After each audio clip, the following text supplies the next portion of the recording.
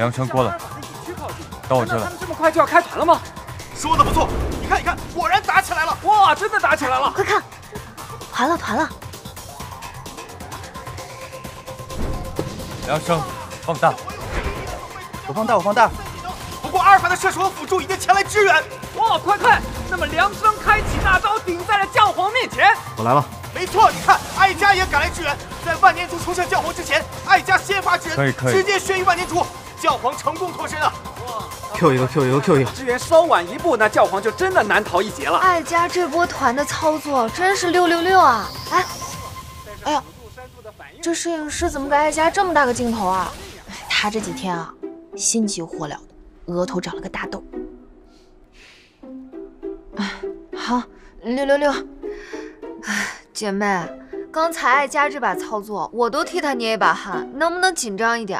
这场比赛输了，你可是要背锅的。哦，我又看不懂。看不懂坐这儿干嘛呀？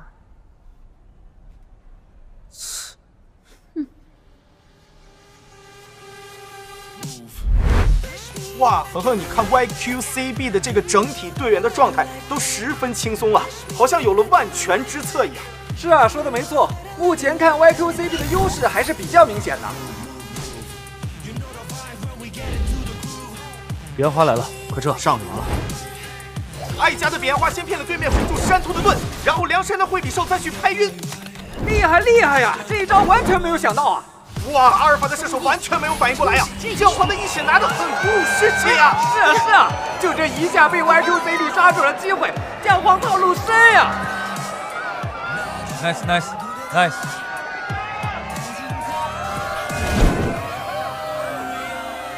不知道你有没有发现呀？你看教皇来了 YQCB 之后啊，但是他们一改之前的打法，想走了？来了，可以打。YQCB 很有可能拿到今年的冠军呀！先别打，可以打。来，一波！敌方式神被封印。耶！奈斯！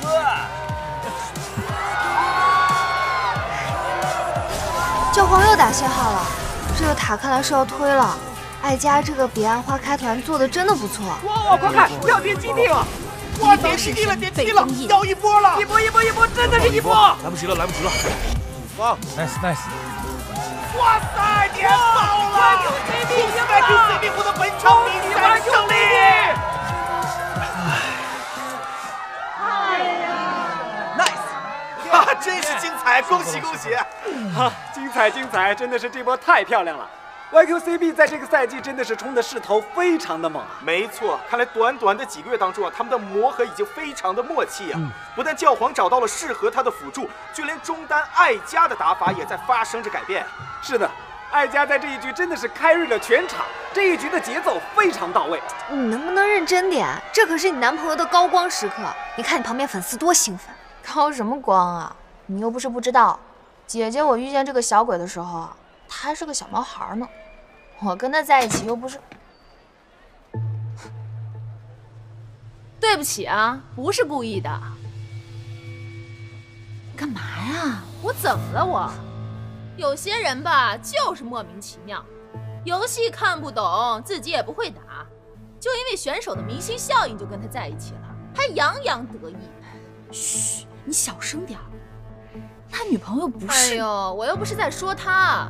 现在女粉的名声不就是因为这种人才被降低的吗？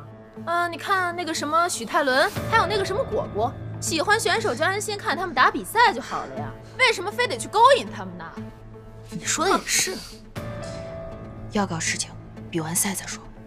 你看那个傻子在台上一脸乐观的打比赛，我在台下跟他粉丝撕起来，这叫怎么回事？可是也不能让他们这么说你。没事儿，别想太多啊。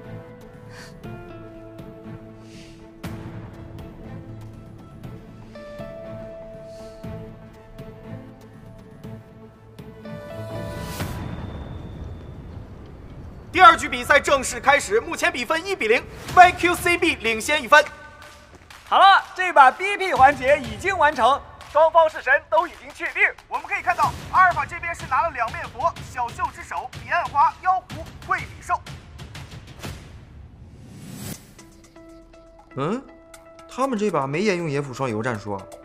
YQCB 选择了山兔、狸猫，打野用慈木童子，艾佳用了雪女。很明显，这4保1就是为了教皇的白狼。他们可能是想试战术吧，但是我觉得他们对这个4保1的体系并不完全熟练。再加上阿尔法战队的打野用了小袖之手，也不是省油的灯。一旦看出对方阵容的意图，下路会很惨。阿尔法打野这个选手，逆风局能做的事情比较少，但顺风局他的水平堪称是世界级。现在推进速度很快。哇，快看！现在我们可以看到阿尔法的打野 Zero 准备干个下路，来一个突然袭击啊！没错，但是一看艾佳的雪女似乎没有反应过来啊，并没有过去支援呢。可以打，可以打！看现在的对决，教皇的白狼似乎危在旦夕，命不久矣了。对，现在我们完全可以看到啊 ，YQCB 打的是4保1的战术。被封印。哎呦，教皇先被干掉了，这是士气大减呀！哎，小秀之手没有回到野区，反而是直奔中路，难道是想来一个釜底抽薪？艾佳小心！哇，果然如此，被我说中了吧？哇，你快看，艾佳的这波完全没有反应过来，反而是插棒前来支援，也被抓了。YQCB 这次改变打法，完全没有默契。艾佳的操作简直是辣眼睛啊！艾佳这一波真的是仿佛又回到了以几前的打法，乎和上一把一样的开篇，解放辅助和自己一起抓中，抓住了 YQCB 的中野组合。下一步应该会选择上路抓上单，或者等10局刷新拿10局。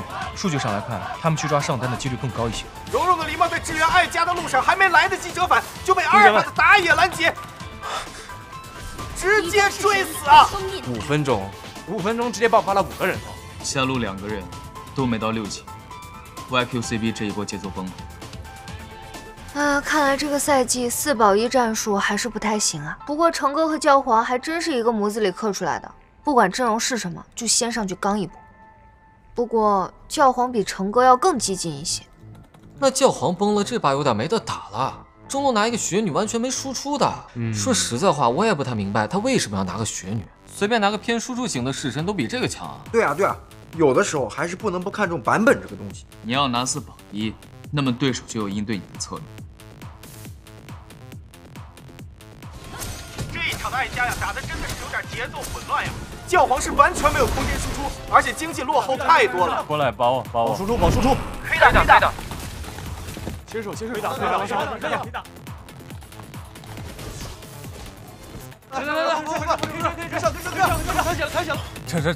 撤，快撤！走！